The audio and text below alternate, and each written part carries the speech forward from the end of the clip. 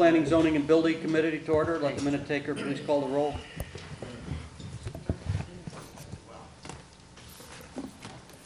Alderman Roy Wesley. Here. Alderman Sorrentino. Here. Alderman Jacob. Alderman Eugene Wesley. Here. Alderman Catalano. Here. Alderman Sosmarsky. Here. Alderman Messina. Here. Alderman Woods. Here. I declare a quorum. Next, we have somebody in the audience that would like to say a few words, so we're going to let them speak before we jump into the agenda. Shane Selsky. Good evening, my name is Shane Selsky, and I am a senior at Fenton High School. This semester in criminal justice class, we have been studying the correctional system, and we are looking for ways to improve upon it. Recently, on November 15th, we took a trip to the DuPage County Jail to experience firsthand the environment and life of an inmate. With this unit of study, we are trying to develop ways in which we can reform the current correctional system. A few of the issues we encountered while researching and visiting the DuPage County Jail included a lack of updates in building facilities, the structure of daily life for inmates, the inadequate rehabilitation programs, and the stark transition from inmate to citizen. Through our project and research, we have been able to construct ideas for solutions to these dilemmas. Although these issues are just a tip of the iceberg when we are dealing with these objects in the correctional system, we hope that our solutions can create a better tomorrow, not only for the inmates, but guards, families, and citizens as well. On December 18th, we are planning on presenting our prototype for a new jail and correctional system to the public at our school. We would love to have you join us and evaluate our bid. With this project and class as a whole, we hope not to only learn about the criminal justice system, but to take action and reconstruct it for a more suitable method of corrections. My classmate, Kelvin Sanchez, is going to come forward with details, and there will also be local officials, and we would like to extend an invite for you to attend. Thank you for your consideration. Thank you. Good job. Thank you. You know, I'm already hooked up with a car wash. Car wash with him. His team. Oh, Carnival Polka. Yeah. That's fourth period. They're doing the same thing. 10 a.m. Yeah.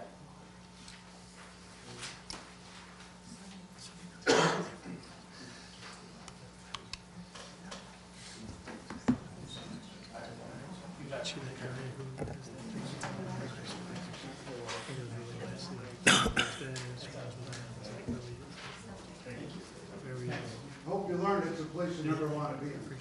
No, it was bad. That's why you're making the changes, It just was in so case you gloomy got and caught. dark and All right, yeah, that place.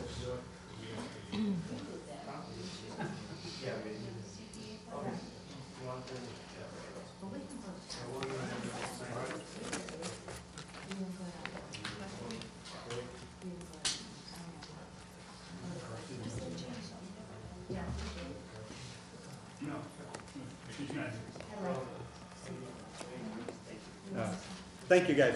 Thanks, guys. Good job. Next, I'd like to get a motion to approve the regular meeting minutes from November 8th, 2018. Second. Any questions? All in favor? Aye. Opposed? That passes. Next, report and recommendation. Draft an ordinance approving text amendments regarding definitions, use classifications, and off-street parking regulations in Unified Development Ordinance, Chapter 17 of the Wooddale Municipal Code. Ms. Chrissy. Thank you, and good evening. I'm going to go through the requested revisions, or the proposed revisions, but the purpose for the revisions and the reason why we took a look at this was, as we have businesses coming in requesting occupancy, there have been a number of challenges that have presented themselves in terms of trying to classify their uses, and we've noticed some conflicts. So this is an effort to try and streamline that process, as well as to make it easier for businesses to occupy spaces in Wooddale. So with that, The first one has to do with definitions. This amendment proposes various definitions to be added, revised, and combined. We are looking to define uses that weren't previously defined, particularly the use classifications, again, for transparency purposes, and then also to coordinate definitions throughout the municipal code. Highlighted on the screen are a couple examples of those revisions, modifications. I'm happy to go into detail if anyone would like to. Otherwise, I'll keep moving. The table of permitted uses is the next section that we looked at. So we are looking to combine various similar uses into defined use groups. We are looking to delete definitions from the use table since they were already added to the definitions section in this proposal. Clarify the terminology, eliminate duplicate uses, and then to consolidate uses. So these are the categories that we took a look at. Here's a couple samples of what we did. So for example, motor vehicle uses, we took 4 similar type uses and we consolidated them into motor vehicle repair facility for passenger motor vehicles. We added the definition for passenger motor vehicles. We did a similar thing for commercial motor vehicles, and again, trying to simplify the use classification process. We did similar things for transportation and utilities, particular to dispatch, where we combined 4 similar use types into passenger dispatch services, and then we did the same for freight dispatch services. We did the same thing for freight handling. And these were a lot of where the questions or issues came up when we're trying to approve the use for new businesses. But we used the existing definition for freight forwarding, modifying it slightly, and really just kind of reclassified them, again, for ease of use. Let me go back one. So the big difference, or one of the major changes, has to do with freight handling facilities, and currently they are a special use in the I-1 district. What we're looking to do is actually allow the use on properties that are 2 acres or larger as a by right use, and then for those smaller properties, the ones that are less than 2 acres, then that would continue to be a special use. And the reason for this is that there is already a land size restriction in terms of new development, so we wanted to be consistent with the 2-acre size with between a type 14 and 13 building. And so on the map here, you see that the purple are the type 13 buildings and also less than 2 acres. And then the blue shows the I-1 district with the more than 2 acres. So that would be a type 14 building. And again, trying to create consistencies between the regulations. Then we also looked at freight yards, where we had 3 very similar type uses. And so we combined those into one use classification. Then we looked at a couple issues in off-street parking and loading. Recently, the Illinois Accessibility Code was updated. As part of that regulation, it requires compliance with the Americans with Disabilities Act, and so our reference in our code was duplicative, so we're just looking to eliminate that and eliminate redundancy.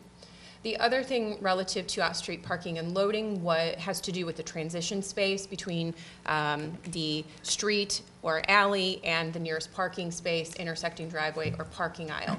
So I have a graphic here to demonstrate. A 30-foot transition is required from the property line to the nearest parking space. That allows, when a car is pulling into the first parking space, then the second car pulling in would not cause a backup of traffic on the road. However, we also, based on how the code is currently written, it requires to be 30 feet from an alley as well. That doesn't make as much sense.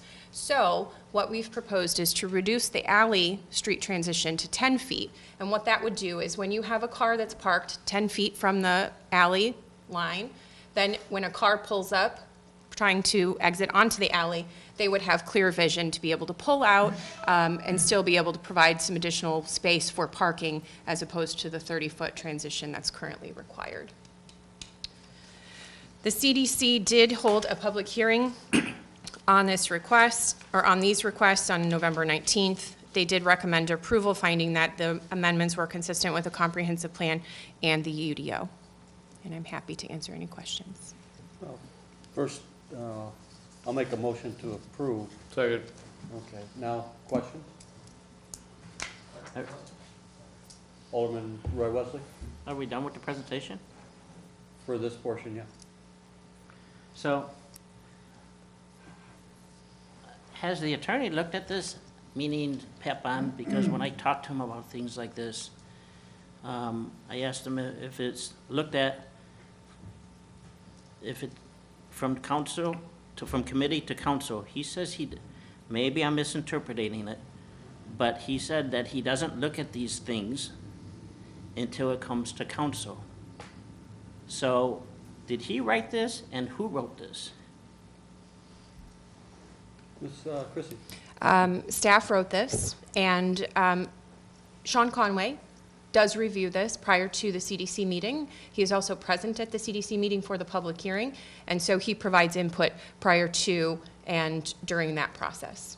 So Pat Bond may not review it until it gets to the city council unless there is a question or an issue that's brought up, prior to that point. So, is that on all the amendments you do? Yeah, I mean, the short answer is that's kind of how Pat Bond's office is running it, that Well, that, Sean is I find is it there kinda- taking, go ahead. I find it kind of interesting that Mr. Bond wouldn't say that then, since it's his office, but I would- wasn't he present would- at the conversation. I understand that, Okay. so hopefully I could get some clarification on that next week. Sure. Mayor, please. Yeah, actually, I'd asked Pat about something once, and he goes, well, the council doesn't want me to look at it until they're ready to pass it, because once they look at it, they say, he said, that I'm charging you guys, and you guys want the final draft. So that's what, basically, he does the final draft. That's the way it's been for a few years now, I think, right, Jeff? Pat looks at it when it's the final draft, because there was some issues, people were complaining that the attorney. That's been stated, yeah. Right, okay. Sounds familiar. Right. I have one more question. Alderman Roy Wesley. Could you go back to where that purple and where all the, back further? So all the purple are required for a special use? Ms. Chrissy? Currently, all of those properties that are highlighted would require a special use for a freight handling facility. The proposal is to keep the special use on the smaller properties, so the properties highlighted in purple, and then allow the properties that are highlighted in blue to then have a freight handling facility allowed by right. So under this amendment, how many more did you add into the purple here? I mean, did you add, was there any properties that were added to add to special use on this? Ms. Chrissy? No, these are all the properties that are in the I-1 zoning district, and the only thing we did was categorize them by size of property. So, again, my question is, if the property is smaller than 2 acres, you say it's a 1/4 acre, and it did require a special use before, does it require one now? Under this, yes. So how many properties were added in purple under 2 acres? Ms. Chrissy, would you like, I'm Do you afraid I understand don't. the question? I don't understand. Well, that's fine. Mr. Murmas, do you understand what he's I saying? I understand. Okay. That's Alderman common. Wesley's asking if the purple and blue before required special uses, I think. And I think the answer is they all required special uses now. So we didn't add purple ones requiring a special use, they always did. What we did was allow the blue ones who also required a special use to not require a special use. So we lessened the properties that require special use. I think that's what you're asking, is that correct? Right, that's what I understood he was asking. Okay. So nothing was added, half of them were reduced, right, because the bigger parcels. Well, I don't have the before map, so I don't know that. Right. so. Okay, no problem. All right, so, Right. any other questions? We had a motion, we had a second, roll call? Alderman Roy Wesley? No, Alderman Sorrentino? Yes. Alderman Eugene Wesley? Alderman Catalano? Yes. Alderman Sizmarsky, Yes. Alderman Messina, Yes. Alderman Woods. Yes, that passes. Next, draft an ordinance to revise definitions and clarify contractor registration requirements in commercial occupancy and activity regulations, Chapter 4 of the Wooddale Municipal Code. Ms. Kelly, take it away. This presentation is going to be very short and sweet. The memo is only, I think, 2 pages. But essentially what we're looking to do here is to coordinate similar terms and clarify definitions. We're coordinating with some of the terminology in the UDO. And so we've done a red line version here for you to see. It's also in your packet. And then for the contractor registration requirements, we are just trying to clarify when it's required. Some of the major building trades were not actually listed in here, and so for clarity purposes, we want to add them. And then also to clarify the documentation required, we're lessening the requirement on that, whereas the code currently requires the name of all the principals and owners, and also the residential address as well as business address of all of those individuals, where we don't see that's necessary. So, Are there any questions? Alderman Roy Wesley? go back to what you just said. You said residence and business address? Correct. So if you look right here, this is currently required in the code, that it requires the residential and business address of the contractor and all principals and owners of the company. And so we don't feel that's necessary, so we are just looking to get the business address of the contractor, because this is the application requirements. Okay. Okay. I'll make a motion to approve Second. the ordinance. Are there any other questions? Alderman Roy Wesley? Sean, can we look at this too? Mr. Chrissy? He did not. He did not. He did not. So you did the changes were done by staff without legal looking at it, correct? Well, for the most part, they're building professionals. That is what their job covers, so this was within their purview, and before it gets officially approved, it will be reviewed.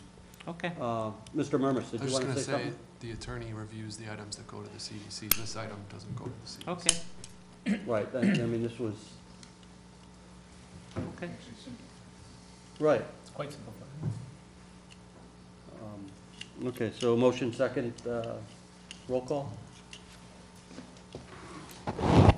Alderman Roy Wesley, Nope. Alderman Sorrentino, Yes. Alderman Eugene Wesley, Alderman Catalano, Yes. Alderman Sizmarsky, Yes. Alderman Messina, Yes. Alderman Woods. Yes, that passes. Next, draft a resolution to enter into a contract with Landmark Sign Group for the purchase of signs for the Irving Park Road pedestrian bridge. Make that motion. We have a motion, a second. Are there any questions? Alderman Eugene Wesley? I have a couple of questions, if you Sure. don't mind. So we're going to put, reading this, we're going to put a sign atop of the bridge on Irving Park Road. That's what I'm reading to, am I correct? Ms. Kelly, do you want to? That is correct. I can quickly go through and show an image here of what's being proposed. So for everyone at home that's watching, these are the existing conditions. So the proposal is to, and the recommendation from the Streetscape and Economic Enhancement Committee is to install a new sign on the girder, and it would be illuminated just as the existing gateway signs and the sign outside City Hall and the signs on the train station. They would, this is also going to be fabricated by a Landmark Sign Group, which is to create consistency across those signs that were recently purchased by the city. And let's see, so here's a comparison. I will note that the Streetscape Committee did consider 5 different sign options and then 6 color options. The sign would be on both sides of the bridge, so there's 2 signs as part of this. In terms of, Does that answer your question? No, that's fine, but I have a couple. All right, no, go ahead. So my question here is, IDOT hasn't approved it yet, because I think one time when we proposed putting a banner up there promoting Prairie Fest, they absolutely said, no way, because you can't. As a temporary sign, yes.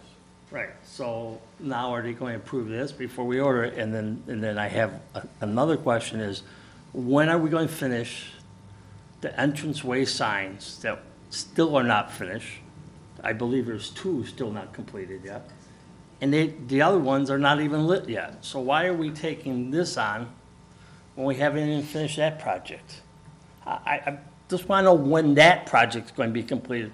The 2 entranceway signs and when's the other one's going to be lit up? I mean, now we're jumping into another part of signage and those aren't done. So could someone give me some type of date when those will be done? You want to answer that? So I'm going to take the IDOT question first. So we did reach out to IDOT prior to coming up with any sign designs because we wanted to make sure that whatever we were going to present would get IDOT approval. Now, this has not been officially approved, it's been preliminarily approved, and they said that it would be subject to their engineering review. So Landmark Signs is going to be preparing the drawings for IDOT approval, and so what we're looking for tonight is approval on the sign design, so we can then go in for permitting, and then we would bring back the resolution authorizing the purchase of those signs, so we don't purchase the signs prior to receiving approval and then have an issue. So that's the first aspect of your question. I think the second part is that because we have on the CIP this year, we have the bridge improvements, and we wanted to paint the sign, then we looked at also paint the bridge, excuse me. Then we also wanted to coordinate the signage. And so it was merely a fact of timing that we were looking to coordinate all of this because we didn't want to paint the sign or paint the bridge and have the old sign still up and not have signage up there. And so in regards to the other signs, we can certainly work on getting a timeline for you, but I don't know that we have one established at this point. I mean, I'm going to ask the question flat out. I mean, when will you have the date that those other signs will be done? I mean, we have pushed those off almost a year now, 2 years, the entranceway signs. There's still 2 not lit up. I mean, and there's 2 missing still. Well, I mean, so in fairness, the ones being lit up, that's part of that's a ComEd issue.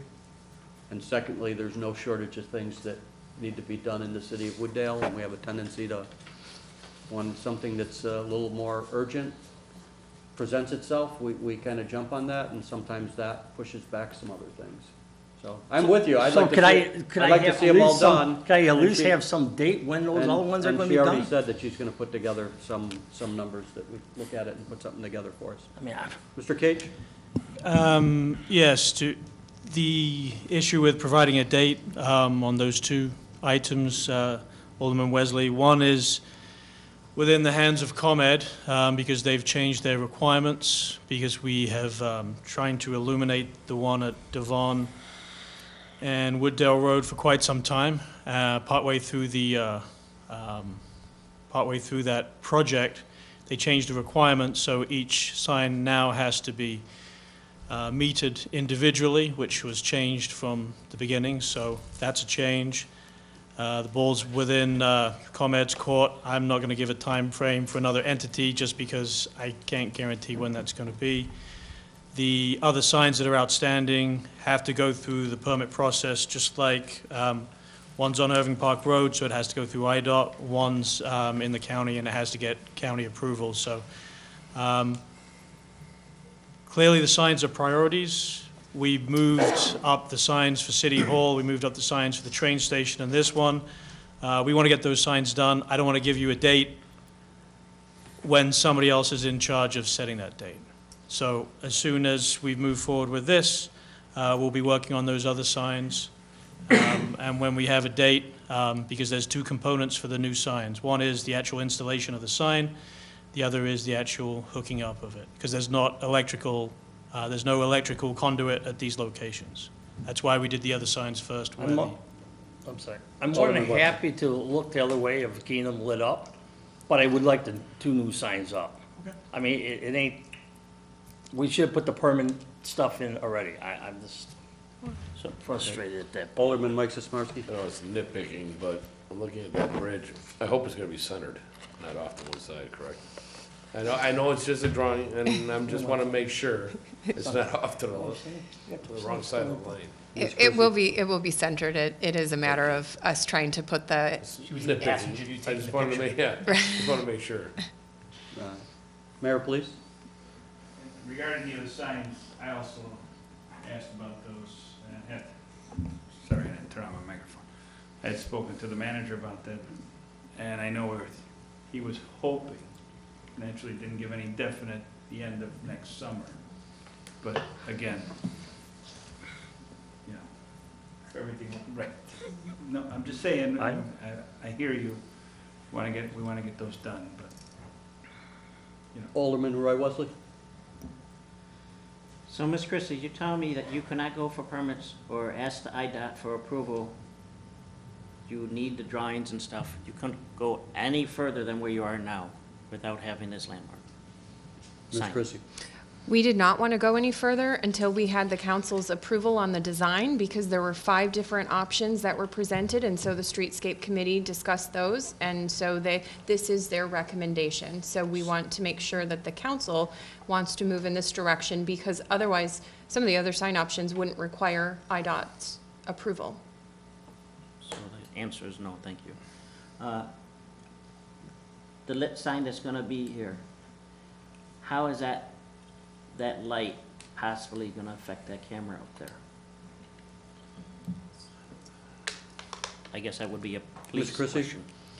question. The sign is actually on an angle underneath the platform, so there shouldn't be any effect because the camera is up at the top of the bridge. Should be 0 effect. Is that a true answer? Is that gonna be All right. reading too? Is I that wanna gonna make have sure I to get be the right reading by answers. comment too? Because sometimes I'm misled. Thank you. For the bridge? Okay. So, Any, could we Alderman go, Roy Wesley? could we go continue with the next slide here? Sure. So, are we gonna go through all of them, or is this the last one? Did we vote on Go ahead. Are these, is this the last slide? Or are you gonna go through the whole thing? Ms. Chrissy? It is the last slide. Okay, so the cost of this is gonna be, not including IDOT permit, the cost of the sign would be $23,000. Is there any extras besides, would we have an idea how much a permit fee is gonna be? Ms. Chrissy? We will know once we have IDOT approval, and so it will come back before the council prior to approving the actual order for the signs. So we can have the total amount when it comes back before council for official approval. Okay, Right, so this is just to give them the go-ahead. Yes, this is the design we want. They can draw it, they can send it to IDOT, but get the okay, then come back to us. they're not doing these drawings for free. They're putting that in the price of the contract of $23,000. Right. So what happens if we decide, no, we still gotta pay landmark sign something for the drawings and stuff, correct? Well, that's true, but That's they're not- also doing all the signs in the city, so it's a good contractor. I'm not saying it isn't. Right, I'm just saying we don't have that price if it goes a different direction. right. So we're agreeing to go for the whole thing without the permit fees of $23,000 plus drawings. Or is that included with the? That includes the drawings in that sign, correct? That's correct. Okay. Okay, so we have a motion, we have a second. Are there any other questions, though? Nope.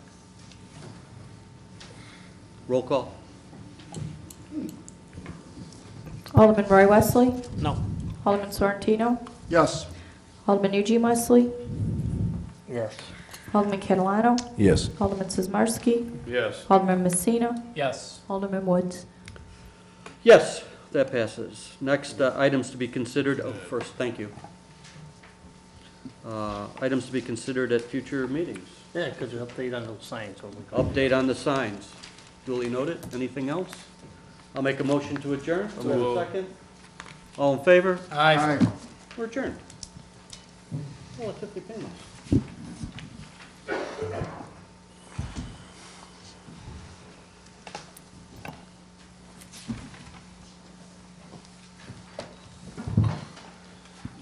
Well, the Public Works Committee to order. Well, the minute taker, take note that everyone's still here as prior. Need approval of minutes for Public Works meeting Public Works Committee meeting, November 8th, 2018, 7:30. So move. All those in favor? Yes. All those in favor? Aye. Opposed? Motion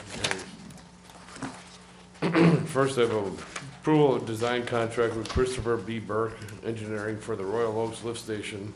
The amount not to exceed $80,600. That is my motion. Second. Mr. York? Yes, so this will be the second of the lift stations that we have, are going to be rehabilitating. The first one was Edgebrook. Christopher Burke also did the Edgebrook lift station, design and construction management. They did a great job, very good at getting information back and forth with us along with the contractor. So we did have 6 people provide us with RFPs. If you looked in your Dropbox, you would have seen those. Christopher Burke was actually the least expensive as well. And after discussion with the RFP committee, we unanimously picked, move forward with Christopher Burke to proceed with this next lift station. I'd like to make a motion. When, can I, You can second that motion. Second. Questions? do, So Eugene do Wesley? we have a time span when it will be engineered and ready to go, or ballpark? Oh, forget, forget. Well, just so everybody knows that, I mean, this is going to be designed this year. We're going to hopefully get it out to bid sometime in late February, early March, I would hope. But construction for next year. Thank you. That's when it's budgeted. Any other questions? Roll call? Alderman Roy Wesley? Yes. Alderman Sorrentino? Yes. Alderman Eugene Wesley? Yes. Alderman Catalano? Yes. Alderman Sizmarsky? Yes. Alderman Messina? Yes. Alderman Woods? Yes. Second, I have approval of change order number 2, final, with A-Lamp Concrete Contractors to reduce the Ward 2 Phase 3 contract by $51,199.70 to $1,236,803.50.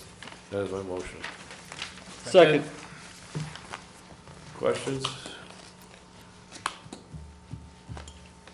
Questions, roll call? Alderman Roy Wesley? Yes. Alderman Sorrentino? Yes. Alderman Eugene Wesley? Yes. Alderman Catalano? Yes. Alderman Sizmarsky? Yes. Alderman Messina? Yes. Alderman Woods? Yes. Motion carries. Next, I have approval of final payment to request to A-Lamp Concrete Contractor for the Phase 2, or I'm sorry, for the Ward 2 Phase 3, or what is it? Ward 4, I'm sorry, Phase 4 project. Phase 3. Phase 3. There's 4 on here. I don't know, 4 doesn't look like that, but I know, but. Yeah, you got too many ones there. Ward 2 Phase 3, right? Phase 3, yes. Okay, Phase 3 project. And the amount not to exceed $33,790.75. That is my motion. Second. Questions? Alderman Wesley?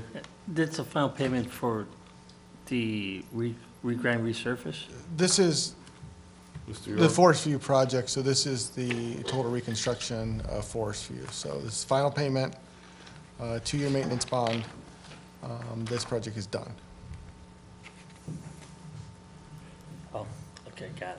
Okay. So this is just, this is basically retention and a little bit That's, stuff out. I got confused. I'm Good? Yeah, I'm good. Roll call, please.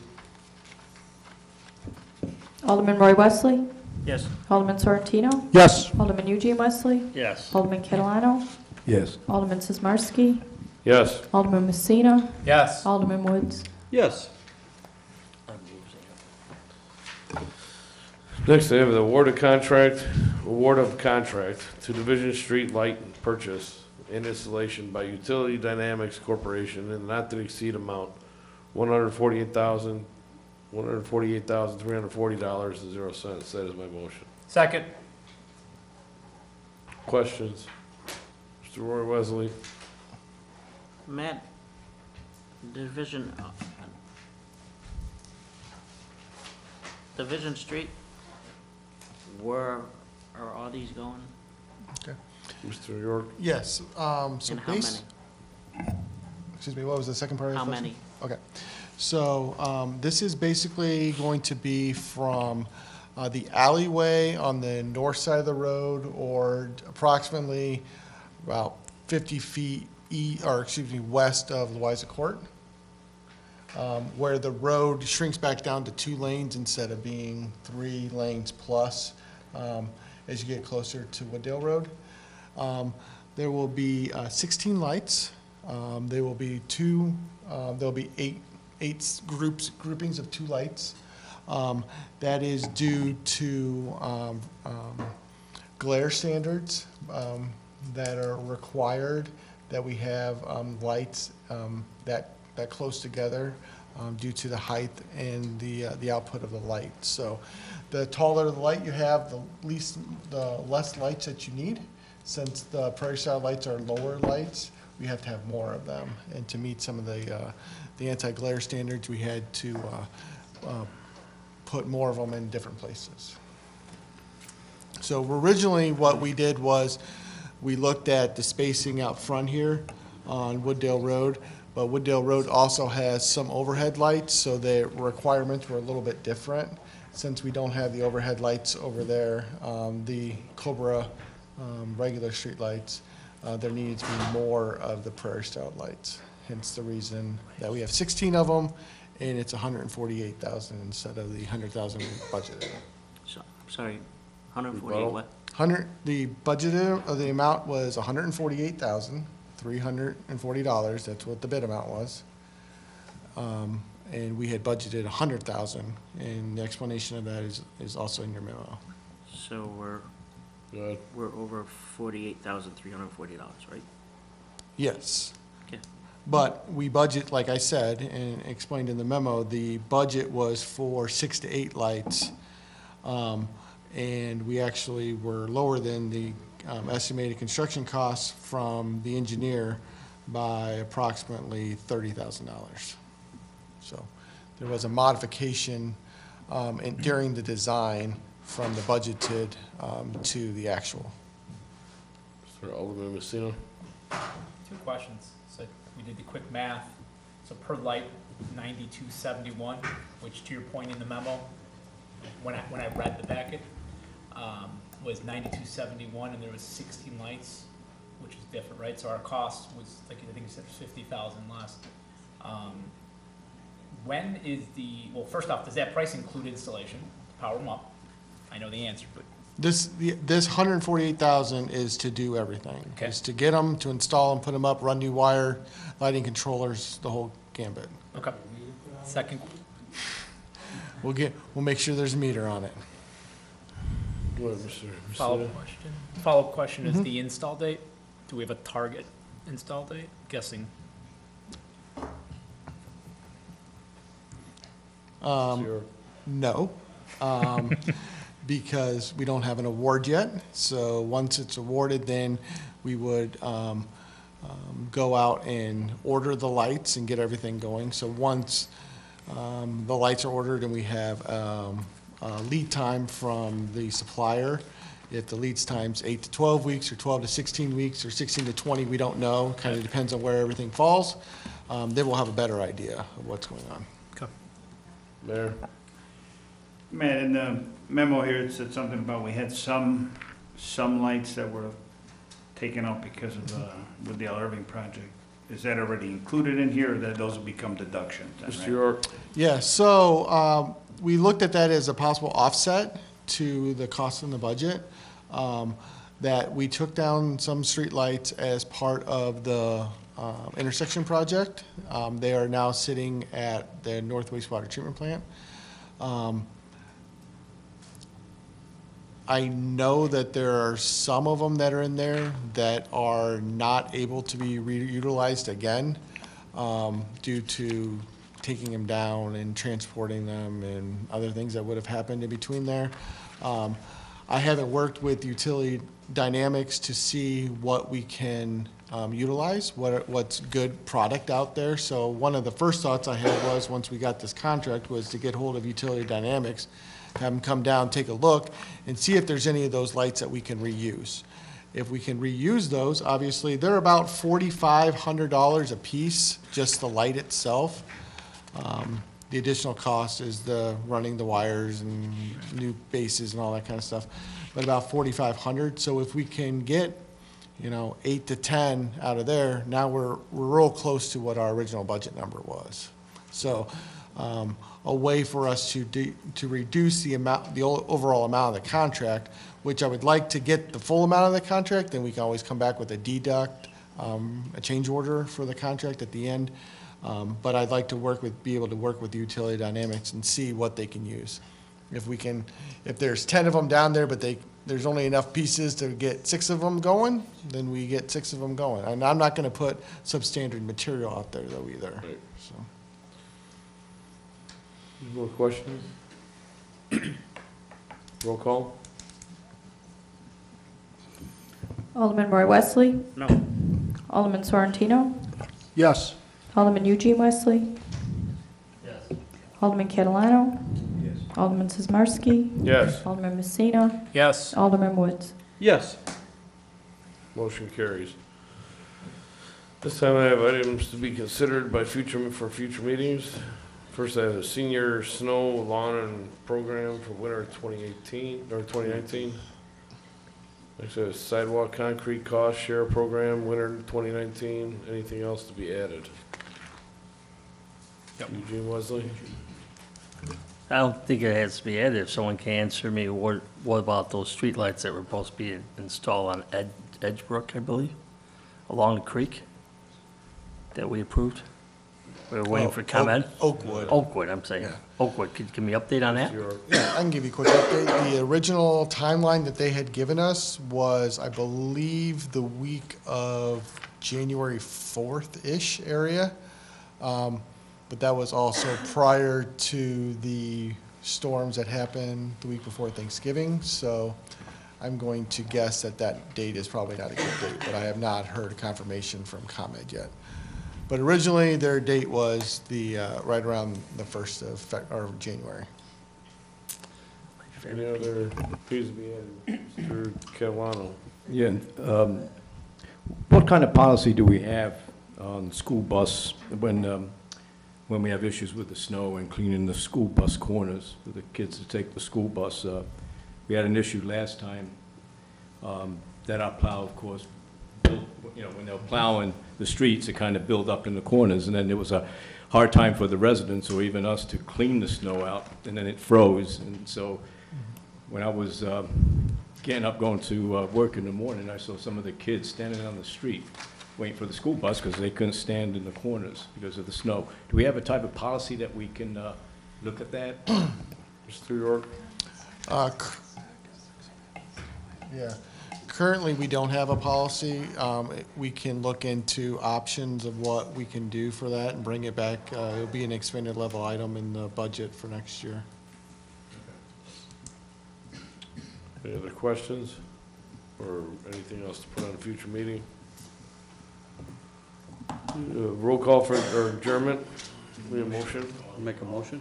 Make a motion for adjournment. Second. All in favor? Aye. Opposed? Motion carries. I'd like to call the Finance and Administration Committee to order. Note taker, please note the same people are present. Up first, I'd like to entertain a motion to approve the minutes. Second. Any questions? All in favor? Aye. Any opposed? All right, motion passes. Next up, the favorite time of the year, the fiscal year 2018 audit report.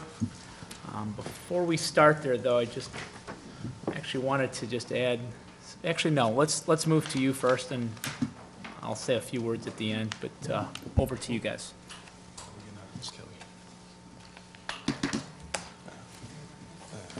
Thanks, Kelly.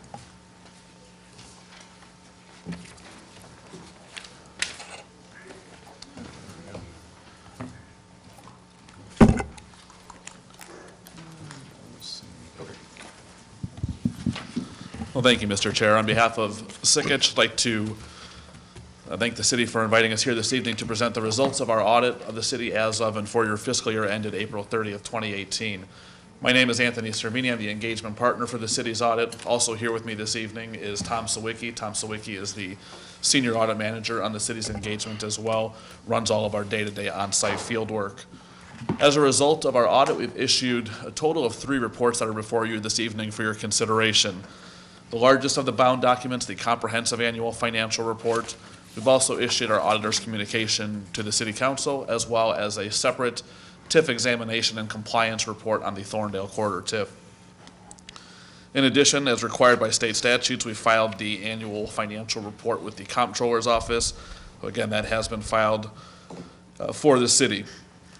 My comments this evening will primarily focus on the comprehensive annual financial report, but as always, happy to answer any questions on any of the reports before you.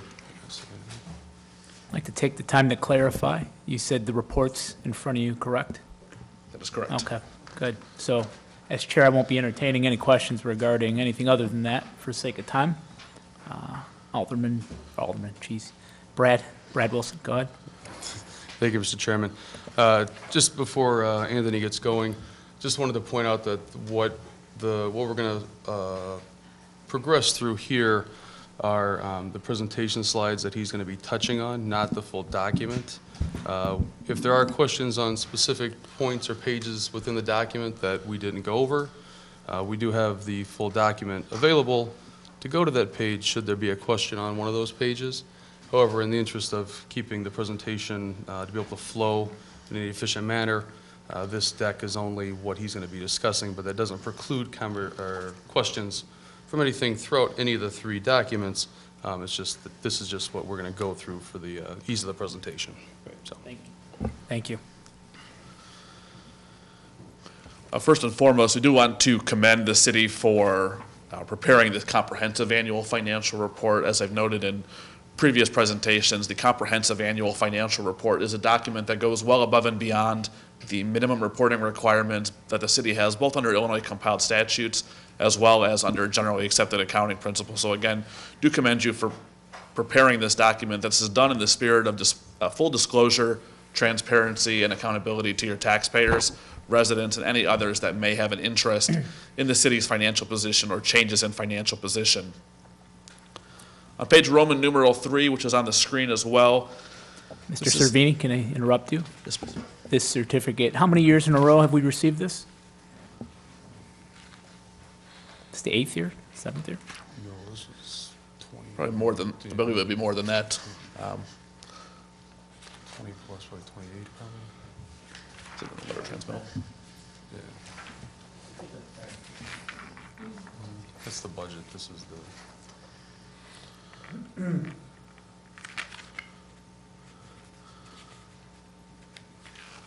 Don't have that information within the document, but certainly something that Finance Director Wilson will be able to provide to to the council on that in terms of the total years.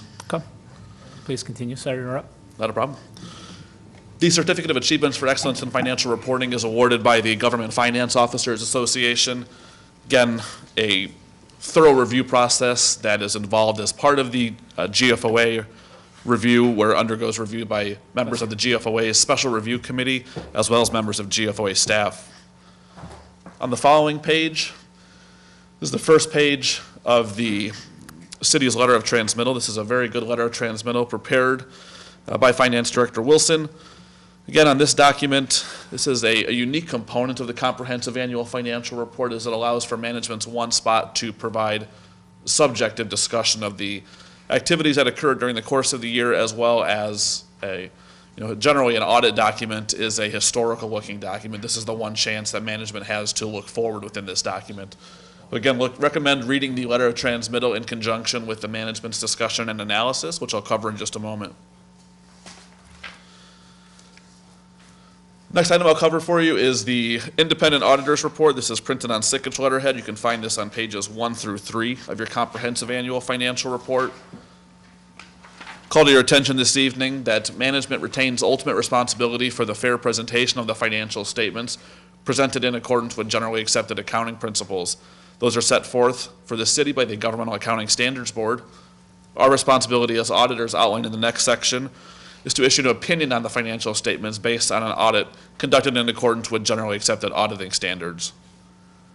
The following page, the opinion page, pleased to present to the chair this evening, we've issued a clean, unmodified opinion on the city's financial statements as of and for your fiscal year ended April 30th, 2018. The clean, unmodified opinion is the highest level of assurance that we can provide as auditors, and it means the city's financial statements, in our opinion, are fairly stated in all material respects in accordance with those generally accepted accounting principles.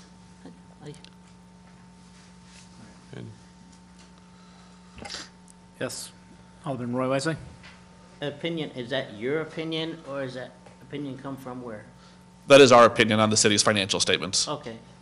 So during this whole report, you're going to see no problems with our finances. Is that your opinion?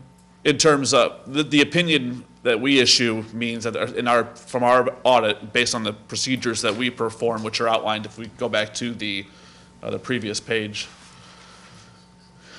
is we conduct our audit, so we have standards that are set forth on our standpoint by the American Institute of Certified Public Accountants, referred to as generally accepted auditing standards. Yeah. So the next paragraph in the second paragraph there outlines how we go through our audit process for that.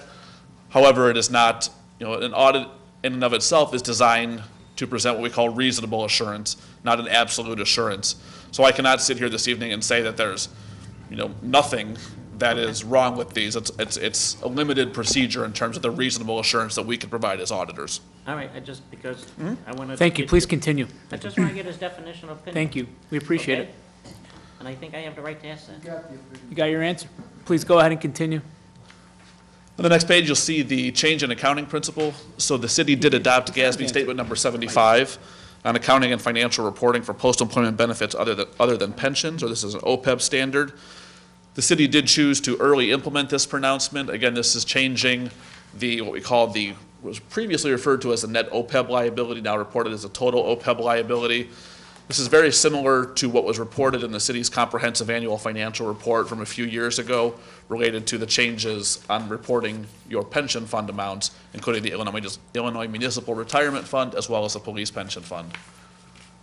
Finally, in the other matters section, note in our opinion that the required supplementary information is required to be presented as part of the audit under generally accepted auditing principles as well as by the Governmental Accounting Standards Board. However, we're looking at this information in relation to the audit as a whole, but do not provide an opinion on this information. The other information section, including the introductory section, your combining an individual fund financial statements and schedules, as well as your statistical section, are presented for purposes of additional analysis. The combining an individual fund financial statements, which include your budget versus actual schedules for your individual funds, are presented what we call an in relation to opinion. So in relation to what's defined as the basic financial statements, we believe these to be fairly stated in that relation. The introductory and statistical sections in the report are not subject to the audit procedures. We do not provide an opinion on those documents. Go past this page, please. On page MD&A1, you'll find the management's discussion and analysis. Again, this is a component of the document prepared by the city. Management's discussion and analysis, if you're looking at no other components to the comprehensive annual financial report, do recommend reading this. Provides select information from the comprehensive annual financial report, consolidated information, but more importantly, information from the prior fiscal year, as well as management's analysis and discussion of why those amounts changed from the fiscal year. So it actually puts a lot of context to some of the numbers that are in this comprehensive annual financial report. Next is the beginning of the basic financial statements is your statement of net position for the city. The statement of net position has 3 columns, the governmental activities, this is your general fund, any of your taxpayer supported funds. Your business type activities include your water sewer fund as well as your sanitation and commuter parking fund, and a consolidated total column on the far right. Sorry to interrupt. We have a question. Mayor? Since you're talking about the general fund, so at the Shape of Wooddale, I received the questions last week from Tasker Bank, And so I went through them over the weekend, and there was one stated your annual budget is $40 million and cash reserves are $9 million. $9 million does not equal 9 months of operating expenses as you stated. Can you clarify? So just so I might have omitted maybe a word that night or something. We have approximately $40 million budget that includes everything. The $9 million in cash reserves is for day-to-day operations. And maybe Mr. Wilson could probably give a little, but that's, if we didn't do any other projects, water, streets, anything, the city can actually function for 9 months, police, public works, streets, snow plowing, all that stuff. Am I saying the right thing? Because I think I might have omitted operating, day-to-day operations. So I think this resident just got confused. So, and you know what, if I didn't hear everything, I might be confused also. 40 million, 9 million is not 9 months, so. Just Director Wilson, would you like to add? No, I think you did a good job explaining it, but correct. I think the substantive point was that the 40 million was all budgets, and then the 9 million that you were referring to earlier was for the operational portion of it. I might have omitted it, I'm not sure if I said day-to-day operations. I don't recall that either, but I that, apologize to the resident. yes, that was a good catch on their part, so, yeah. I think that's a recommendation. Please continue. Thank you. On this particular schedule, the statement of net position, one thing to note, this is presented on what we call the economic resources measurement focus and the full accrual basis of accounting. Now, what that means and how that impacts these financial statements is pretty substantial in terms of this. This is looking at the city's overall net position as a whole. So on the bottom of this page, the second line from the bottom, and I'll focus primarily on the governmental activities, you see that there's an unrestricted deficit net position here, approximately $10.5 million. Now, this amount is in a deficit position explicitly due to the fact of what Governmental Accounting Standards Board has required the city to implement in terms of pronouncements over the last several years. So if you were to take the effect out of those from a comparison standpoint and look at what would that unrestricted net position be had the city not been required to implement GASB 68 and reporting your net pension liabilities and related amounts, as well as your total OPEB liability and related amounts, for your governmental activities, it'd be about a $10.5 million positive net position there. So about a $20 million swing in terms of what those amounts from a reporting standpoint changed. Sorry to interrupt you. Mayor Police, question? Sorry. So you're saying that's due to the pension, right? Because I know last year we had the presentation on the pension. I think it was 40 years, 2040 or something goes out. Correct, for the night, correct, the requirements. And we have to get to 90% and all that stuff. Correct. Okay, I got it. Just want to make sure I'm understanding. Please continue. The business type activities, again, your water, sewer, commuter parking, and sanitation, also in a deficit position. About half of that deficit, a little bit more, is related to those same items, the net pension liabilities and related amounts associated with those. Next is the statement of activities. This is your long-term income statement, so same measurement focus and basis of accounting as the previous schedule. On the second page here, you'll see the third line from the bottom is your change in accounting principle. As we noted on the opinion section, the city early implemented the pronouncement for GASB statement number 75 on reporting your OPEB liability or other post-employment benefits. This created about a $1.9 million reduction to your overall net position. The change in net position, 2 lines above that's highlighted there, is your overall change in net position for the year. For your governmental activities, you had a decrease of just under 1.5 million, a 293,000 for your business type activities, $21 million net position. That 293 is essentially a break even. We'll highlight a few additional items as to what caused the decrease in your governmental activities net position as well. Total for the city then 1.77 and a decrease, coupled with the 1.877 for the change in accounting principle. The next page that I covers the balance sheet for governmental funds. This is page 7 of the document. Balance sheet for your governmental funds is presented on, we call a current financial resources measurement focus and a modified accrual basis of accounting. This means that any capital assets of the city, as well as those long-term liabilities, including those pension liabilities, have been removed from the presentation here, more of a short-term focus on this schedule. In the general fund column, which is the far left column, the second or third line from the bottom, excuse me, is your unassigned fund balance in your general fund, just under 7.5 million. One good ratio to look at with that number is comparing that number to your general fund expenditures for the year. You're at approximately 60% of your general fund expenditures for the year. Yeah. So, this says 7.4 million. And I know I ask Brad this constantly, what do we have in reserves and whatnot? And I always hear the number 9, and I think I saw somewhere in your book here, 9.8. What's the difference, just so I'm understanding what's going on? Because we do have 9 months, correct? Mr.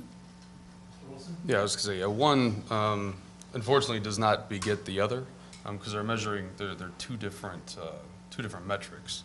So, and that's part of the difference as you go through the reports here, as Mr. Savini said, they're all based on different measurement focuses, which is why they're all gonna present a little bit differently. So this is looking at the total assets, which is 14.8 million, which total assets, you know, it's all the assets of the fund, which in the general fund, governmental funds, those are generally described as things that are cash or could become cash in a relatively short period of time.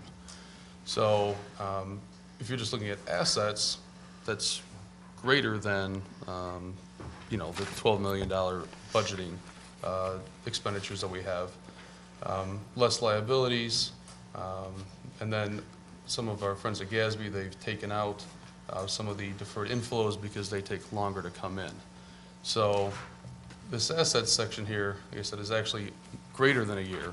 If you back out the liabilities, you're right at a year, and then when you break it down on a fund balance level, you're at about 60% after you account for some of the slower to come in assets. So it flows downhill. Like I said, one does not equate to the other. It used to be a lot closer a nexus between the two numbers, but as GASB's tried to make the presentation look more, I hate to say corporate America-like, but more like corporate reports, that's changed that relationship between the fund balance reporting and the cash and the asset reporting. Follow up, Mayor? Yeah, so basically, we do have the $9.8 million, correct? I saw it in this book, I know I should have marked it. Yeah, the Go number ahead, that I'm. Director Wilson. Page Oh, that's- 4? Oh, the 9, oh, correct, yes, yeah, yeah. Okay. Yeah, Just that that's you correct. guys take this out on the signs, this and that, whatever you finance guys do. Okay. So on page 4 is where, if anybody's at home looking through, page 4 at the top, under assets, receivables, net of allowance for uncollectibles, $9,886,785 Yeah, in page four, reserves. The sign, yeah, correct. And that's the number you always give, okay. All right. Great. Please continue. Thank you, Mr. Chair. In terms of a policy standpoint as well, because looking at the cash figures versus your fund balance figures, there is a difference in terms of those accruals and other components to that.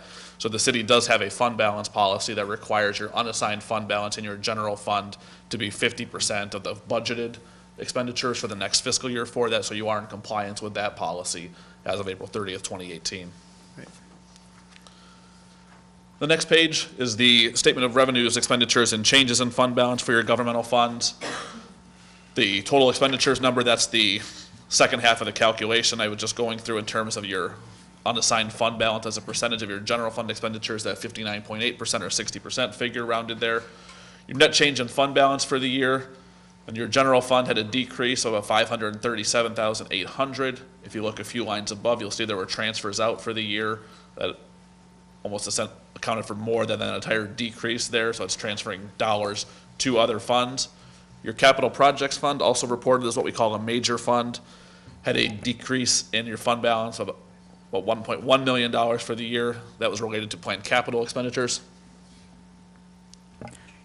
Alderman Eugene Wesley. Okay, when you said transfer funds to another fund, what will that be transferring money from one fund for a loan of a treatment plant, or how, what do you mean transferring Director from Wilson? one account to another? I mean, Sure, so the 598, 494 here, portion of that was to land acquisition for the purchase of a property, Okay. and the other portion of it was to the SURF fund for the funding of some current and future vehicle replacements. To the SURF fund, the Capital Equipment Replacement Fund. Equipment Replacement Fund. So that's what comprised that just under 600,000. It was one property and then funding of the SURF for the year out of the general fund. I'm good, thanks. Any more questions? No, I'm good. You're still on this page, correct? So Correct. Comment on this page. Please Correct, continue. yes. Okay, go ahead. Final item for your attention then, just the net change in fund balance for the total governmental funds as a whole, 215,504 decrease there, so essentially from a fund balance standpoint at a break even for your governmental funds as well. The next page is the statement of net position for the Can you- proprietary One funds. sec, sorry, I had a comment, question. If you can go back to that page. It might be a question actually for Director Wilson. I'd asked some questions about sales tax revenue. And obviously, I think this council has done a phenomenal job at recruiting businesses for the most part. From what I understand, if you can just comment or verify, this time, compared to this time last year, from what I understand, we are already $300,000 ahead of where we were in sales tax revenue. Is that incorrect or correct? Please, Director Wilson. Certainly. Last time I looked at those numbers, that would be a correct statement. So I just want to give year kudos over to year over the year. majority of my council members, as well as staff, that have been instrumental in recruiting these additional businesses and driving that additional incremental sales tax revenue. Please continue, unless you wanted to add anything else. Great. Thank you, Mr. Chair. The statement of net position for your proprietary funds presents information separately for your water sewer funds, a major fund, as well as your non-major enterprise funds, including, again, your parking and sanitation funds. Again, looking at your unrestricted net position, at the bottom of this page, you'll see the water fund at a deficit net position of $1.567 million, non-major enterprise, a combined unrestricted net position of $222,919. Again, that $1,345,000, which correlates to your statement of net position that we looked at earlier in the report. The next page, you'll see the statement of revenues, expenses, and changes in net position for the proprietary funds. Again, same column presentation here. Again, overall, essentially a break-even year across the enterprise funds as a whole. Water fund had a drawdown about $490,000, offset by about $200,000 in increases in your commuter parking and sanitation funds. The next page is the statement of cash flows for your proprietary funds. Again, a good metric to look at as you look at the comprehensive annual financial report. Your net increase in cash and cash equivalents from the water sewer standpoint, again, at a break-even level there, $7,246 increase in cash. You did have operations in your non-major enterprise funds that did increase your cash balances in those funds by about $341,000 for the fiscal year ended April 30th, 2018.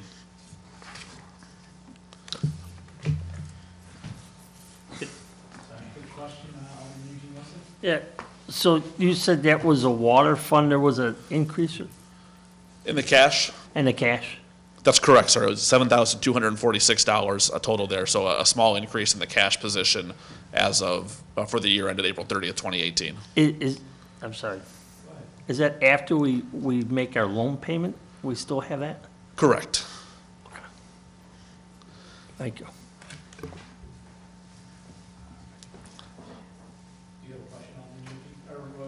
Yep. Payment to employees. Explain that. So the payment to employees is composed of several factors there. That's salaries, benefits, any associated personnel cost from a cash standpoint there. So those are cash payments coming out of the water sewer fund for those employees. Also factors in any changes to any of the associated accruals with that. So for example, as of April 30th, 2018, there's amounts that are reported for what we call accrued payroll for amounts that have been earned by the employees not yet paid out. So those are all factored into that figure. Any other questions? Mayor, please. Sorry, Brad, we were talking about the transfer, the 688,000. I thought you were telling me that we lowered it, but it's still here. I remembered it as 688 last year. Director Wilson? Am I missing something? Sure, so it was lowered in the current fiscal year, but the prior fiscal year for this audit was still. Sorry. Any other questions? Okay, please continue. Thank you, Mr. Chair. Final few items I'll present relate to the city's what we call other post-employment benefits, as well as your pension funds. Just present information on those liabilities for you. The Note 8 on other post-employment benefits, or OPEB, is a modified note this year, again related to that same implementation of GASB Statement 75.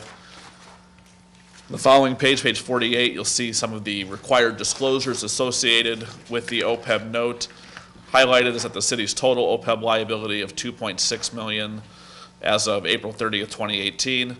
That was determined by a separate actuarial evaluation that the city had performed to determine that amount. The next page, again, this is the final component related to that change in accounting principle for this. So as part of the implementation of GASB Statement number 75, the city's existing net OPEB obligation that was reported under the previous guidance under GASB 45 was written off.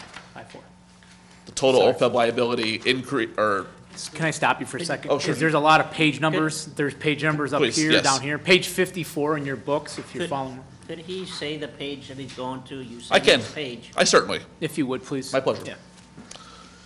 So on page 54, which is the last page of the notes of the financial statements, you will see the calculations here for the total OPEB liability that was reported as of the beginning of the year, as well as a write-off of the old net OPEB obligation. So again, a $1.8 million, $1,877,734, the overall effect on the city's net position as of the beginning of the year related to this pronouncement. We're going to move to page 58, which is in the required supplementary information section. This is the schedule of changes in the employer's net pension liability and related ratios for the Illinois Municipal Retirement Fund. This information, again, is presented on a calendar year perspective. Illinois Municipal Retirement Fund, or IMRF, is based on a calendar year basis, so all the information provided to the city is based on that December 31st calendar year end date. So as of December 31st, 2017, which is the most recent information available as of your April 30th reporting period, the highlighted number in the middle of the page is the net investment income for the year. As you can see, IMRF had really a banner year from an investment standpoint in 2017, going from $118,000 of investment income in 2015 up to $1.6 million in 2016, and then over $4.2 million in 2017. The impact of that can be seen. Any questions? Okay. No. Okay, continue. The impact of that can be seen in the second highlighted figure there, which is the planned fiduciary net position as a percentage of your total pension liability. This is your funded ratio for the plan. Went from 87.66% to 97.27% as of April 30th, or December 31st, 2017. Anthony, if I can interrupt you, please. Mayor, you had a question, and then we'll get to you. Yeah, on the percentage there, so you're telling us we're 97% funded now on the pension? For your IMRF. Oh, for IMRF. The police is separate. Okay. Correct. Because I was gonna say, I thought they told us it's gonna take a few years. I was gonna say, that's a miracle. Okay. Correct. This is I didn't think that happened that quick. Okay. exclusive to IMRF, that's correct. Any other questions, Mayor? No. Alderman Eugene Wesley? Actually, he answered my question. Great, please continue. So the final page, so page 59, the next page, addresses the same information for the police pension fund. The funded ratio for this plan, the plan fiduciary net position, again, as a percentage of the total pension liability as of April 30th, 2018, based on the actuarial valuation performed as of that date, was at 57.09%, so essentially flat compared to the prior fiscal year. The number that I've highlighted on the top portion of the page, the differences between expected and actual experience, is really what's driving that flat change in the funded ratio for the year. That number is based on anything on the top half of this page, that total pension liability calculation, is based on figures determined by the city's independent actuary who calculates those amounts there. So any differences between actual and expected experiences are assumptions that they've made related to demographics, salaries, personnel figures, et cetera there, that factor into that. So in this case, that increased reliability, a little over $1 million for that, again, driving your overall funded ratio, staying about the same for that. It sounds like those are factors that are beyond our control. That is correct. Okay. If you don't mind, Anthony, could you repeat those factors? I heard demographics, but could you?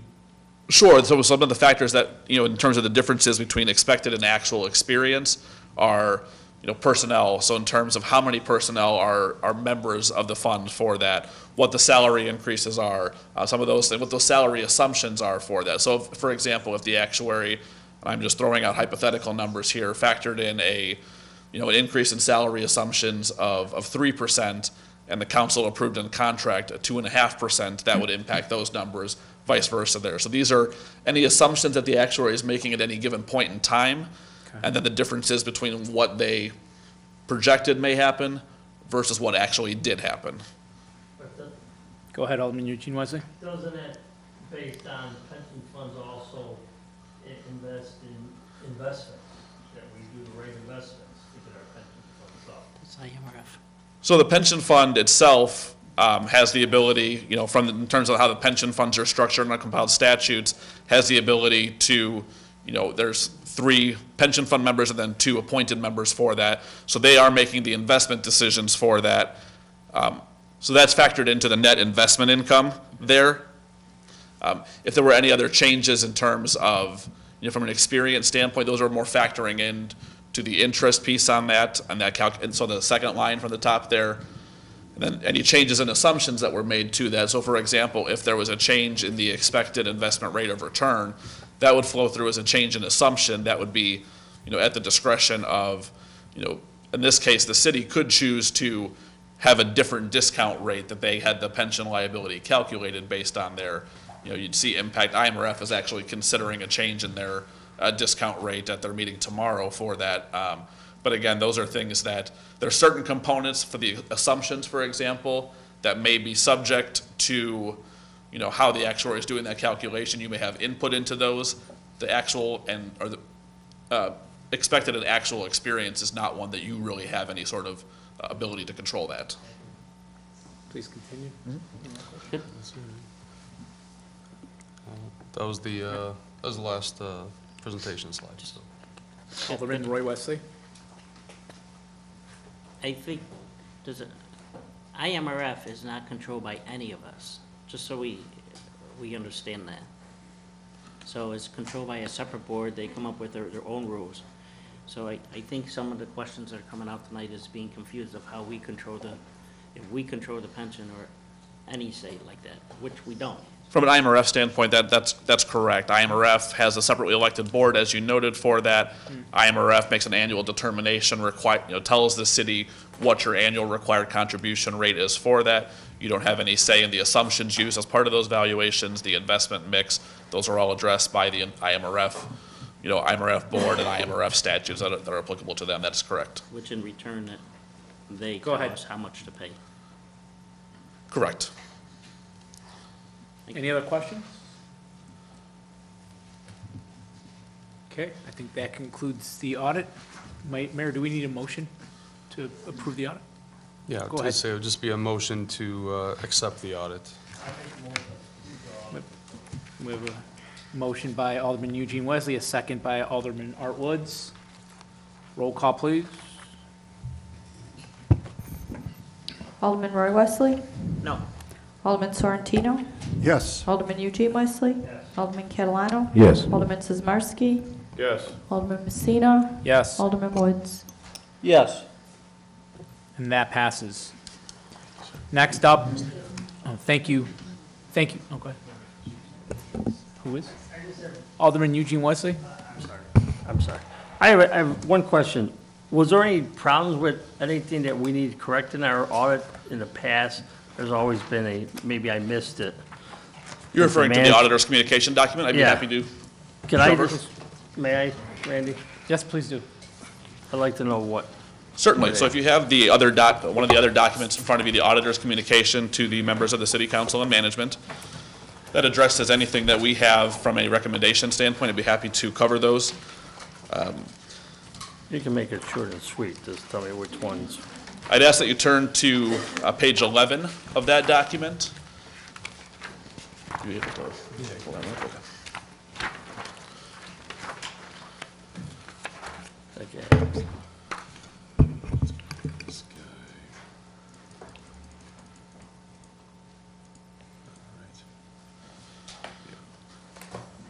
So this component is our communication of any deficiencies in internal control and other comments to management.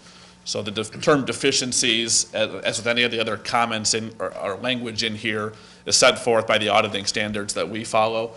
So a deficiency by definition is the lowest level comment that we can have in terms of a recommendation, the least severe comment.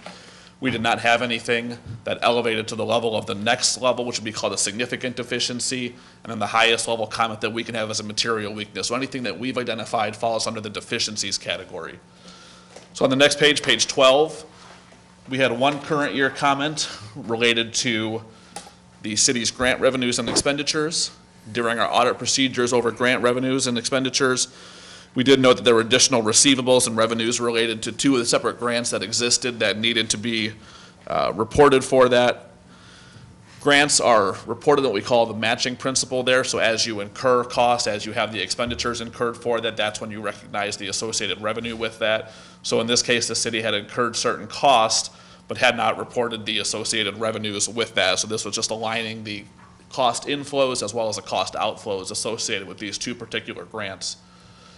One of the important things to note from a grant standpoint as well, which is noted in the last sentence there, is just that if the city did expend greater than $750,000 in federal awards during the course of the year, it would require what we call a single audit of the federal expenditures. So that's just one of the important factors in terms of being able to track these amounts. Any comment on that, Director Wilson? No. Okay. Fair enough. Please continue, Mr. Cervini. On page 15 of this document then is a status of the comments from the April 30th, 2017 audit. So these are the prior year comments that we've updated the status on. Can present this evening that prior year comments on purchasing policy compliance as well as capital assets have been considered implemented. We did not note those recurring issues during the course of our audit for the April 30th, 2018. For the escrow deposits, the final comment there, as noted in the comment in previous years, there's many engineering escrow deposits that are out there related to this comment. We had recommended in prior years for the city to look at the operating procedures over the escrow deposits, determine if there were improvements that could be made to this process in terms of tracking, monitoring these amounts on an ongoing basis. Can report this evening that we did see improvement in that during the course of the year. However, we do continue to recommend that the city kind of memorialize those operating procedures, and whether it be in a formal policy or in a, kind of the operating procedures document that the city uses for kind of your other standard operating procedure type tools on that. Alderman Eugene Wesley. So is the finance department going to bring something to us to approve, to change that a little bit more? Director Wilson. Yeah, that's just the internal policies, just the interdepartmental whatnot. So that's just going to get memorialized internally as all of our other procedures do downstairs. So can you define memorialize? We're going to write it down and have all the employees sign off on it, that they understand it, that they've received it, and that if they screw it up, we can do something about it. Great. Any other questions? Alderman Eugene Wesley? No? No, I Okay. Please continue. That concludes the prior status comments on that, so I have nothing further on my standpoint, Mr. Chair. Okay. Any other questions for Mr. Cervini?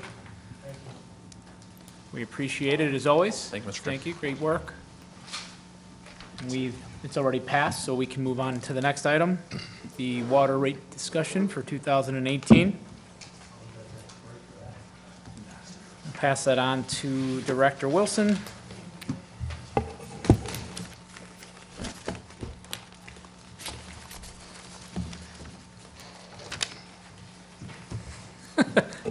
That's what we have, great.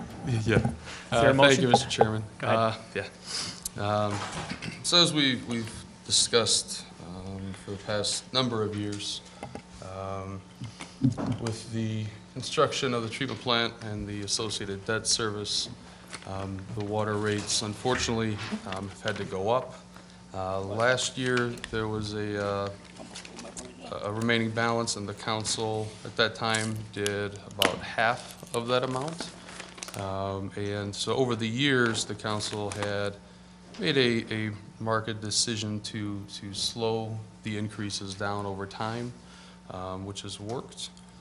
So like I said, the council last year did half of it. At this time, the rate structure is sufficient to cover the core operations and some capital. However, you know, it's not the capital spending at the level that it was previously, because we cut back on capital last year to make sure that the water fund was going to be cash flow positive, which you saw in the audit report, albeit $7,000. It still was, so that was a good thing. So that's been working. So at this point, there's still the other half of the amount from last year, which is the last portion of it, which on a per 1,000-gallon basis is $1.75, or it's $11.62 on a fixed cost.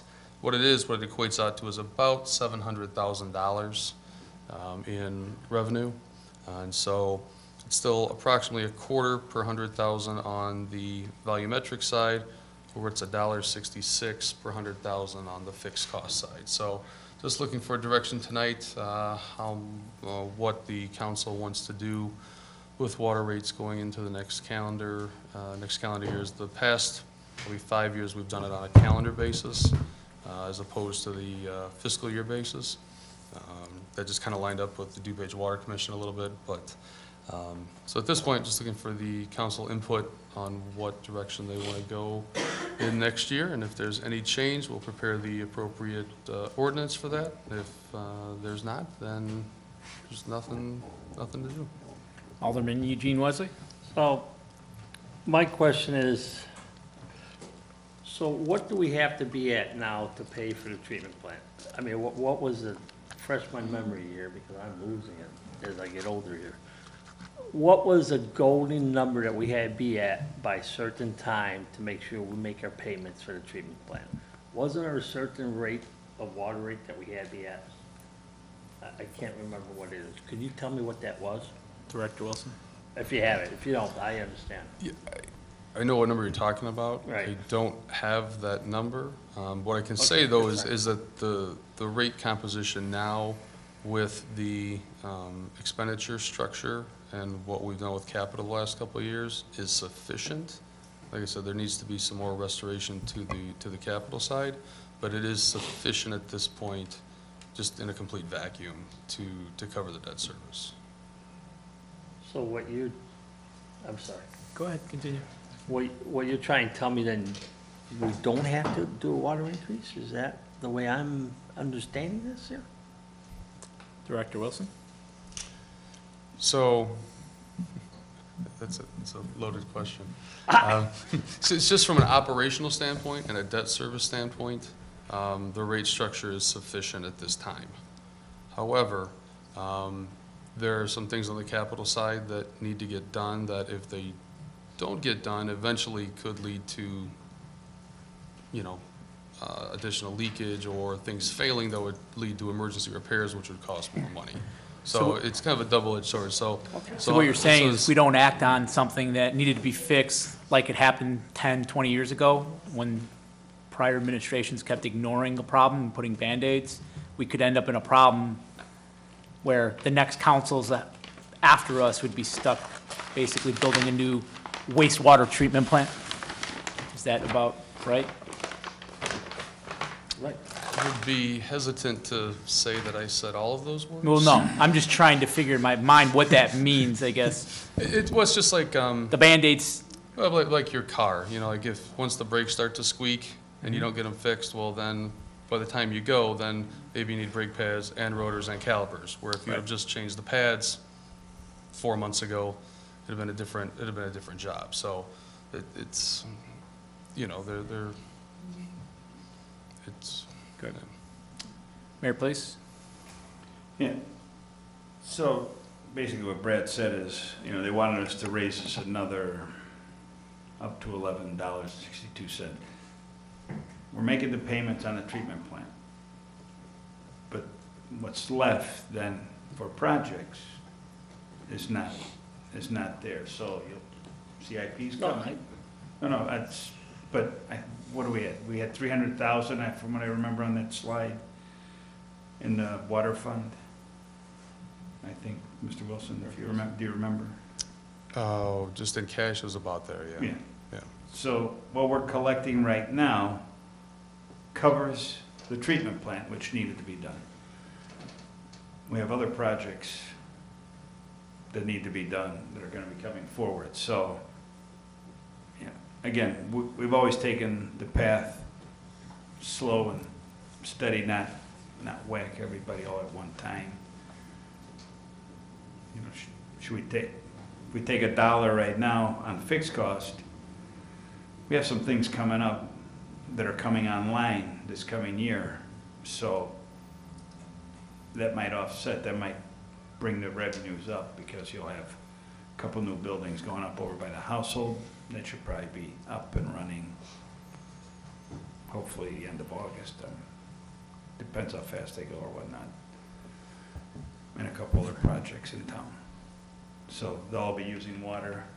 You have more people using water, you're making some extra money, so that, and $1 would be actually $12 a year to the residents. And I know that even those on fixed incomes, $12 is probably a lot.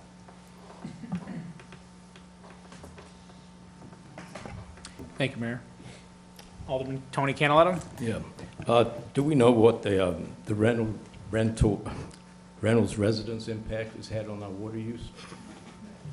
Not yet. Director Wilson. Yeah, I was gonna say, it's hard to judge, because there isn't, so no, because they're not fully occupied.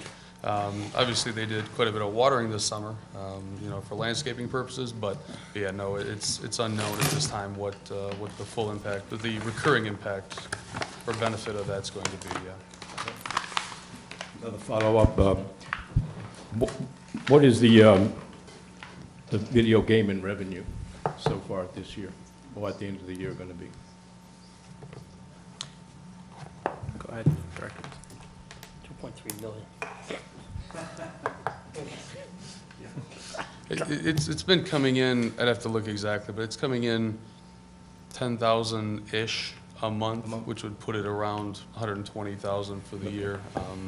Like I said, I don't have the exact number, but it's. Yeah, I'd like to make a close motion to allocate the gaming revenue into the water fund and sewer fund. That's my motion. Alderman Catalano, and it's a great idea, but it's in a different fund.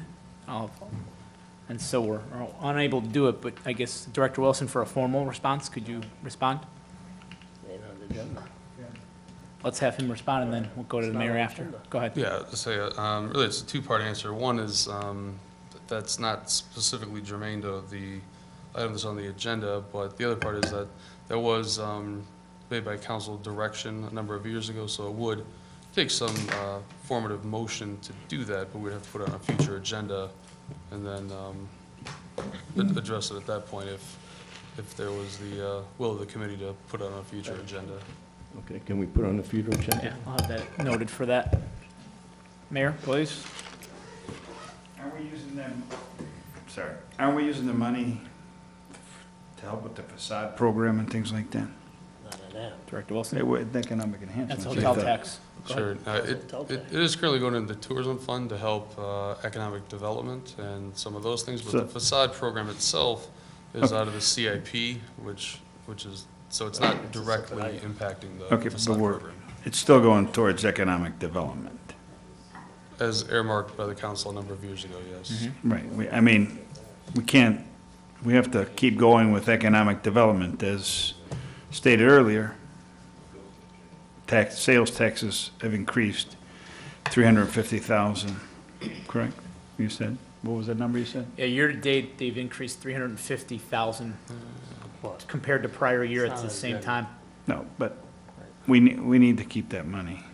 So let me, if I could add to that, right, see, we don't see the initial, right, to the mayor's point, this money's earmarked for economic development.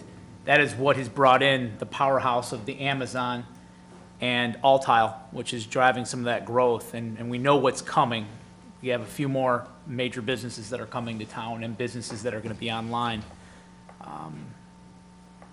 So it makes sense, and, but obviously, we'll talk about that, adding as a future item for discussion. Anybody else have a question? Me. Alderman Roy Wesley? Brad, how much is ODA left on the sewer treatment plant? Do you know that? Yeah, it was in the book. Director Wilson? Yeah, if you can give me a moment, I can dig that up real quick. Okay, when you're looking that up. It's in the book. It's in that audit book. I have one Go ahead. He more needs time. question. Yeah, we'll have him look it up. You have a follow-up question? Yeah. Yes, I do. Randall Ramsey's has roughly about 18 people in there now. I'm sure we could figure out a rough idea of what they're gonna be using on water, of how many people they have. So is your I'm thought to asking- take that proportion of 18 against their max occupancy and then do Sure. the math to project? That's probably a dangerous thing, Brad, but is that possible? Just to at least give us an idea? You need some number. Yeah, I mean, it's a good place to start, so, sure. Is that gonna take some time, or do we need to put you on the spot here? My only question would be, I would just Future. have to get what their max occupancy is, but I can get that, and then, once we get that, we can reverse engineer it, that's, yeah. Okay. Alderman Woods? Yeah, that number would be easy mathematically to come up with. The problem is, when is that gonna happen? All right.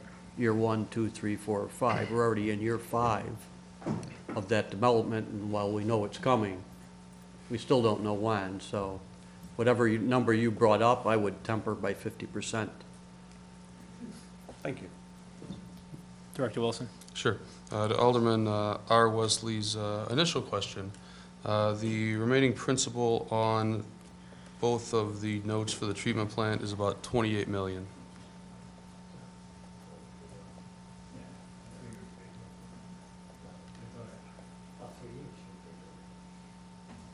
Any other questions? And Director Wilson, you'll get back to us on a rough idea, tempered, watered down number on what to expect potentially at a future meeting or next meeting, rather? Sure. Is that something we can get before the next council meeting? Yeah. Sure. Okay. Alderman Woods? Yeah, before we leave this subject, so if we don't do anything or raise the water in any way or account for enough water to come in that isn't coming in now, how many projects or at what level would we be able to do projects? Right, because those we still need to do. I don't think anybody disagrees. And you're saying we had 300,000, 300,000 doesn't get you too far in a water project. That's not even one project a year.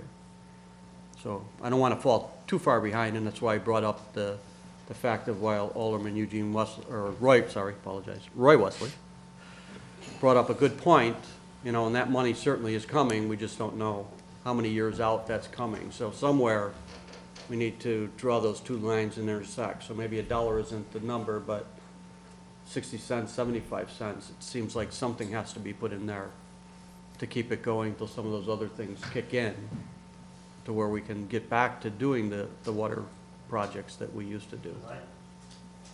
Alderman Eugene Wesley? But I will tell you right now, that other treatment plant down the line is eventually going to come back and bite us in the butt. Mayor, please. And that's why I said last year when we were doing the fixed cost, as the notes get paid or other things come online, you know, we could set a sunset clause or you can lower it at any time. So we've got this other building coming up in the industrial park. It's supposed to be 2 buildings. One of them's supposed to generate another 350,000. We can make those, but we need to keep things flowing forward. Otherwise, we're gonna make the same mistakes of the past and let stuff fall down. That 350,000, you're talking about additional sales tax revenue? Correct. Oh, okay.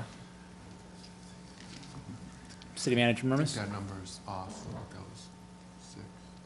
With the capital, yeah. It's 600,000, not 300,000. Oh, 600,000.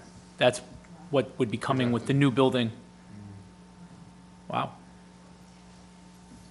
Okay, so obviously we have some things to keep in consideration, because once those new buildings come online, that could change some things. Any other questions or comments? So Director Wilson, you have some, I guess, a to-do, if you could, to bring back for next meeting. Next committee meeting? Next, we can't really, yeah, I don't think there's a motion to make any movement, right? We need some, go ahead, Director Wilson. Well, so the next committee meeting is the... January. Yeah, is the CIP meeting. So I'm working my way through the CIP right now.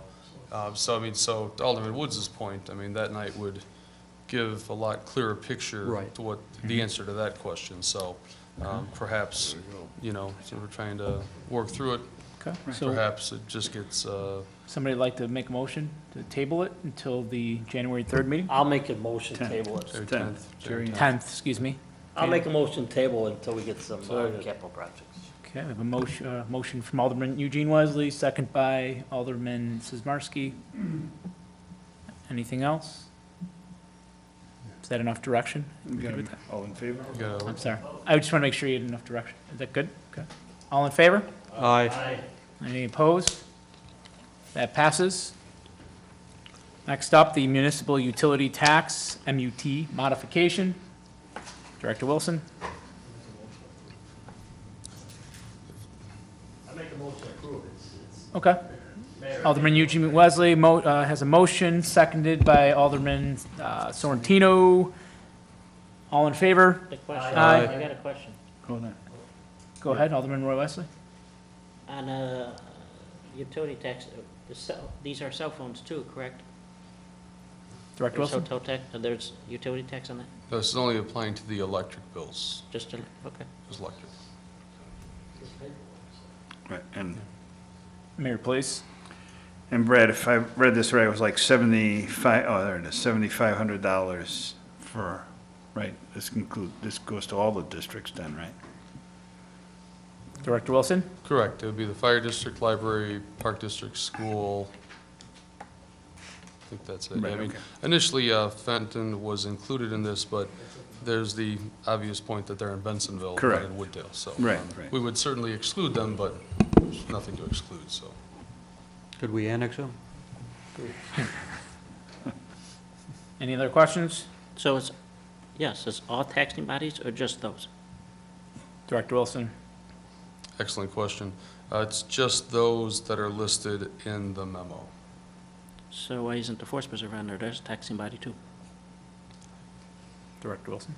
That would be something that, you know, you could include. I mean, the initial inquiry came in from the fire department, and in speaking mostly with legal, he advised that this is kind of, you know, normally the core group that gets exempted, but if, you know, if you wanted to add the Forest Preserve District, I mean, that would certainly be, I would say any taxing body. up, you know, the will of the council to do that, so that's it would be an acceptable exemption if we wanted to do that, so. Would the motioner be willing to? Okay. Well, motion passes. No, motion, the amendment is denied. Well, the Now you go amendment to is the denied, right? regular motion. Yeah, the amendment is denied, but We had a motion, did we not? We had a motion, We we have a voted motion. on the motion, which. No, thought we we did. did not vote yet. Okay, I thought we did. He had the question. Okay. Eileen, could you take a formal roll call, please? On The original motion. The original motion, Pass the MUT modification. correct. Okay, Alderman Roy Wesley? Yes? Alderman Sorrentino? Yes. Alderman Eugene Wesley? Yes. Alderman Catalano? Yes. Alderman Sizmarsky? Yes. Alderman Messina? Yes. Alderman Woods? Yes. And that passes. Next up, the property casualty and workers' compensation and insurance renewal.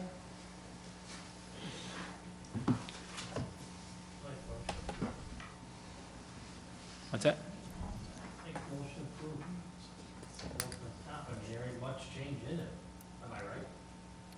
Right. Please it go was ahead. very- That's correct. Second. Questions? Alderman Roy Wesley. Price increases? Are there price increases? Like to hear the numbers from this year to that, from last year to this year. Please go ahead, Director. Yes, there is a price increase of $38,458. As Alderman Eugene Wesley mentioned, the majority of that is due to the workers' compensation. Okay, thank you. Any other questions for Director Buggy? Okay, we have a motion, we have a second. Can you do a roll call on that as well, please, Eileen? Alderman Roy Wesley? Yes? Alderman Sorrentino? Yes. Alderman Eugene Wesley? Alderman Catalano? Yes. Alderman Sizmarsky? Yes. Alderman Messina? Yes. Alderman Woods? Yes. Great, and that passes. Items to be considered at future meetings, we have Alderman Catalano's discussion of gaming towards, or earmarking gaming dollars toward. Changing, yeah. Yeah, we'll just call it the gaming revenue earmarking, as well as the CIP on January 10th and the fiscal year 20 budget on February 28th. Any other future items? Good. All right, I'll make a motion to adjourn the meeting. Second. I'm sorry? Okay, I didn't see him. Go ahead. I was gonna say, just a point of clarity, the video game air marking conversation, likely not be on January 10th, it'd be on probably the second one in January, so that'd be the You hear that, 24th. Alderman Catalano? Just a future item. Yeah, so I know, but so we'll try to put dates to it, so it'd probably be January 24th for the video gaming air marking, the January 24th Won't happen immediately. conversation. Yep. So. Alderman Eugene Wesley? One other, Jeff, I talked to you about this, about changing something we have to change with the ordinance for the fire district. When will that be coming? Where will that? That's what we did. That encompassed that, what we just did. What we just Oh, what passed we just did? encompassed that. Okay, I just, Good talk.